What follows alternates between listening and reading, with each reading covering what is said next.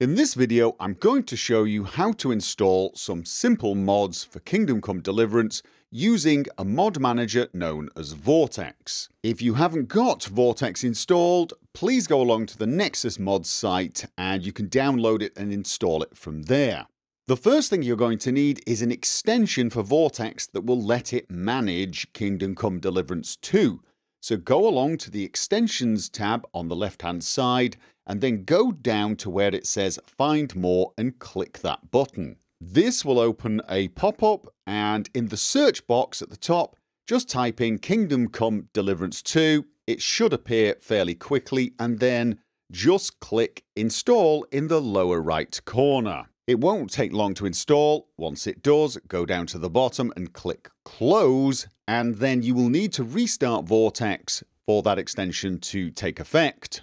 There should be a yellow highlighted panel at the top with a restart button. Just press that. Once Vortex has restarted, you will need to go along to the Games tab on the left-hand side and scroll down the list of games until you find Kingdom Come Deliverance 2. And once you do, just click the Manage button at the center of the icon. You're now ready to begin modding your game. Of course, you will need a mod with which to mod the game. And if you don't have one already, you can go along to the Nexus Mod site. You can even do that from the Vortex tool if you want, and get many great mods right there. You will need to sign up if you don't already have an account.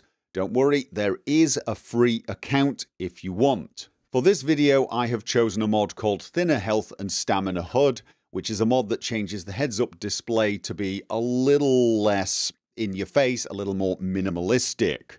And installing this mod is very easy from this point. You simply go along to the Files tab next to Description, and then I'm going to be taking the default version, the main file, and I'm going to click on Mod Manager Download.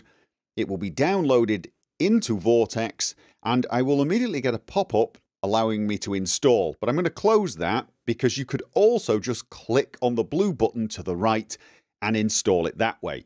Either option works just fine. By default, Vortex should have enabled and deployed the mod once it's installed it. You can actually check whether or not it has been enabled and deployed by going along to the top menu to where it says Open, and then scrolling down to Open Game Mods folder.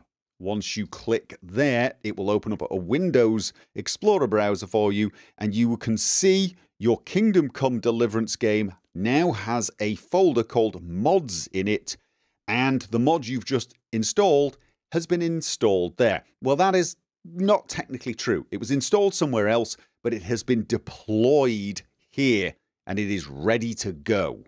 If you can't find it in that folder, you can actually force Vortex to deploy manually by going along to the top menu and clicking the deploy button. And that's it. You can now run your game and see the changes that the mod has brought.